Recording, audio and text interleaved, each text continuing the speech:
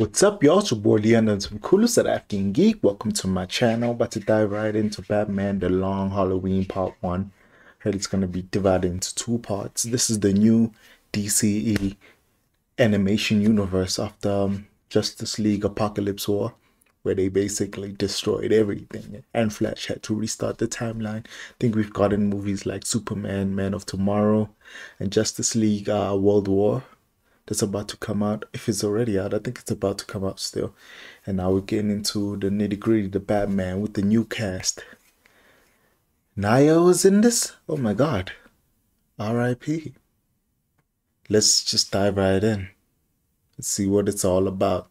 I like the comic, but I also like the Hush comic, and the animation proved, the Hush movie proved that it's not anything like the comic. So I'm not gonna get my hopes up that it's gonna be anything like a comic. I think it's gonna highly influenced by the comic. Let me put it that way. Let's just dive right in. PG-13. I can't really be a lawyer and a criminal, can I? I want to win. But do I want to win like this? I'm of two minds here. So it's a coin flip. Reminiscent of Joker burning the money.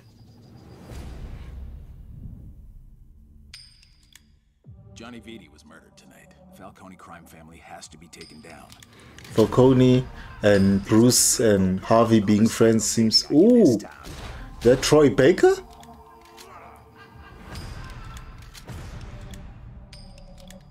Yo, the animation style is pretty phenomenal. It actually works so perfect for Batman. I thought you didn't hurt people. Ooh. You still haven't figured out who killed Johnny Vitti? About to be a long night. Only works on Halloween. That's what the title says. There's lots of crazy out there. Yo, man.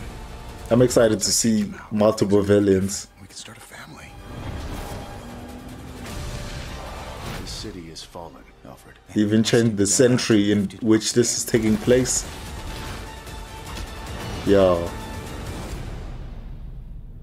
Who is Holiday? And who's next? Are they gonna conclude the first half or like leave it on some cliffhanger shit?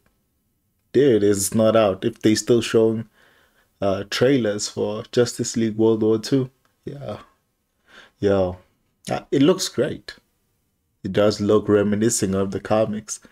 But, you know, just the whole, what they did to my boy Hush in the animation is different and very similar, which is more devastating. The whole Riddler and Bruce's best friend situation. They twisted with who's who, and I didn't like it, but I'm mad excited. The animation style, like I said, it suits Batman so much, so I'm mad excited because of that.